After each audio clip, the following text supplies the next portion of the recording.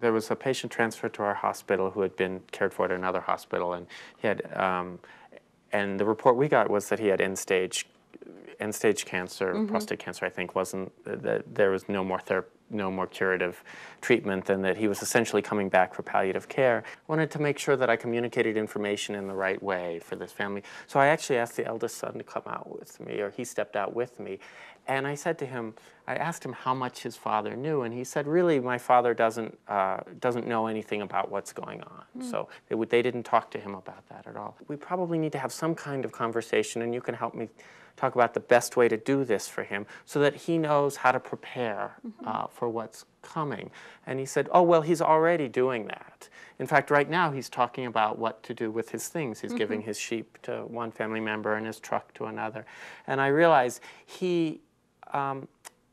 this is about indirect communication. It's honest communication, but it's indirect communication. So he knew without it having to be said what was going on. What was important is that the important things were happening. We just needed to understand, to listen, and to follow that communication. Bruce, you've seen different models that people are trying to develop to meet individual culture needs. There's not one Indian culture. You know, Lakota is going to be different than Navajo, is going to be different than my tribe of Choctaws. So to be able to communicate and have cultural brokers who help you understand what those imperatives are within the culture, I'm glad you brought it up, because even here on Navajo it's going to be different. It's not one size fits all, but there is a skill set that we all need to have, and we need to have a comfort level with addressing the issues. If what we're really trying to do in our clumsy way is say to a person, an elder or an elder in their family, or a person with their family, we really want to take good care of you. We need to know what we need to know to take good care of you. And I know I'm going to say this the wrong way. Forgive me. But here's what we need to know. They can tell very quickly where you're coming from, and you can say things that if a Navajo said it to them, they would be entirely offended. But they understand that we also don't necessarily know the culture, but they care very deeply about whether or not we care.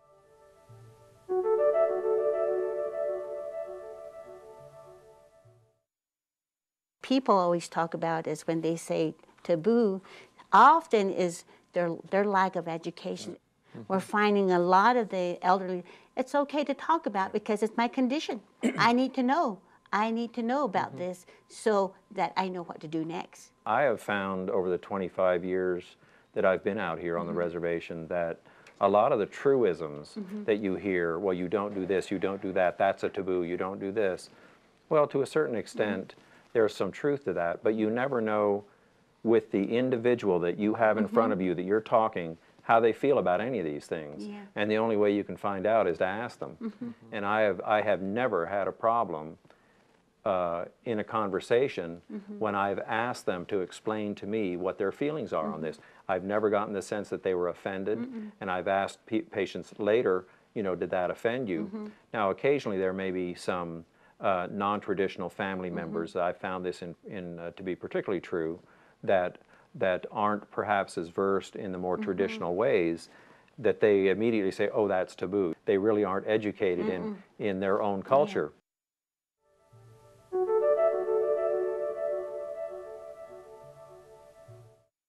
Palliative care represents a model of patient-centered, person-centered care that is really what we want to be able to provide in a whole range of care. But palliative care, it all comes together. Even though it's, you know, it can be difficult to provide this kind of care. It can be difficult to figure out how to cross the communication barriers and how to pull everyone together into the team. There's a knowledge base that folks need to have a handle on. All of those are not excuses, and we can't take a buy on this. We can't say it's too hard. We can't do this. It's the standard of care, and we have to be creative. We have to use the resources that we have to the best of our ability, and where possible, identify new resources, and then build. And the whole center is the patient making a decision for themselves. Patient saying, I want to be cared this way. I want to be cared at home, not in a hospital. I would prefer to die at home, not in a hospital. There are so many things that we can offer patients for symptom management, and as you say, making the most of each day with the emphasis on living and doing the right thing for the patient to help them feel as well as possible. And many of the cultural concepts from traditional Indian medicine, with utilizing all the spiritual gifts and all the support systems that are there within the community, from traditional healers to social workers to regular ministers within the community. All the strengths that are there in the community to help the patient can be brought together into the team approach. So yeah, we're doing the walk the talk now at Fort to make sure that it works, you know? And how it works is talking to one another as a team, interdisciplinary team. The most acculturated will prefer to die in the hospital. But the most traditional would say, you know, let me die at home. But you know, that whole concept about decision making, giving them the right to make a decision for themselves and how they want to die, that's like taking the traditional concept, that's how it was before. You know, revisiting the old philosophy, way. the values, the morals that they had before, that we're reintegrating that back into this approach of, you know, care. That's right. It is actually more traditional because it doesn't separate into treating disease, treating the body instead of treating the whole person, the spiritual, the emotional, the social context. It covers all of it. The part that you begin to value is that you're helping the individual as they define to die the way they want to. You're giving them that right, and you're giving them that choice, and you're supporting that, and the total respect about their decision. We talk a lot about respect for elders, and that's a fundamental aspect of respect, is sort of knowing that we're honoring their wishes. That's a key piece. And respect for culture. And respect for, And that's that right. it may not be the choices you would make, but it's important that it meet what the patient's goals are. That's right.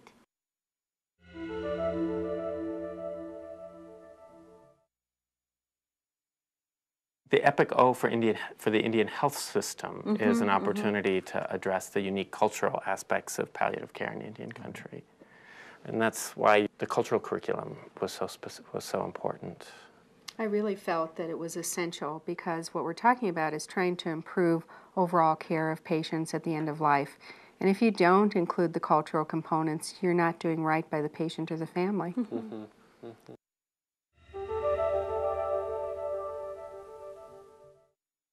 The one thing I think that with the EPIC O curriculum, it's very adaptable. And I think that as we go forward with this in the IHS, a lot of those slides are going to be, they're not going to look exactly the way they do right now. We know that for program development, it's going to be driven by the local culture and the local needs.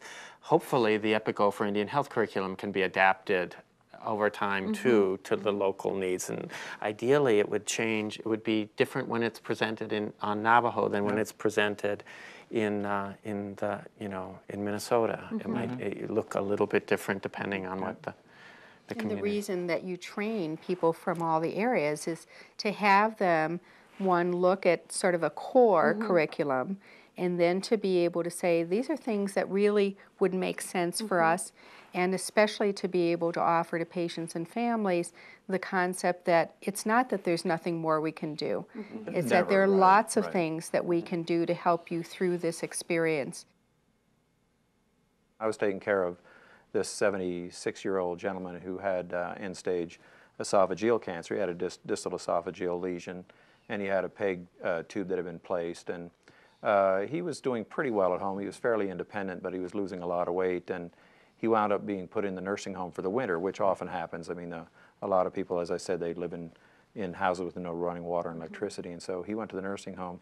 So I got to know him quite well. He spoke almost no English at all, and he was losing a lot of weight. I met a family member who had come up from Phoenix to visit him, and I used that opportunity to sit down and ask both of them what their understanding was of his condition and where things are potentially going. He and I had talked a couple of times, and he understood that this was going to be the end, you know, that he was going to die from this. But, you know, he didn't dwell on it. He was actually quite active in the nursing home. With the granddaughter there, I said, ask Joe, what are the things that he wants to get done in the time that he has left? And so I was thinking more in terms of, are there family members that he wants to meet, or, you know, should we have like a family gathering, et cetera? And so she talked to Joe in Navajo, and she said that he says he wants to go see Mickey Mouse. And I almost fell off my chair. I mean, this is a very traditional man. He had herded sheep all his life. And I said, well, explain that to me. He said, no, he wants to go see Mickey Mouse. He said that he sees it on TV, and the children talk about it, and he says he wants to go see Mickey Mouse. And I said, so you would like him to go to California, to Disney World, is that what you're saying? Yes. And so I said, well, I think that we might be able to work this out. So your family get together with your extended family, and you can also tell them this is something you can do for Joe, and you set up the date and the time that you're going to be going, and I will work to make sure that Joe is going to survive this trip. And it all worked out, and I have his picture next to my desk at Disneyland. With Mickey. Well, Mickey's actually not in this particular picture because there were so many family members there that Mickey didn't fit. But he absolutely met Mickey, shook hands, hugged Minnie. In a million years, I never would have guessed this. If you didn't but ask. if I didn't ask, and it never would have happened if I hadn't asked. So, and this is not the only time that something like that has happened. I mean, that really taught me, just ask. Don't go in with any assumptions because you never know.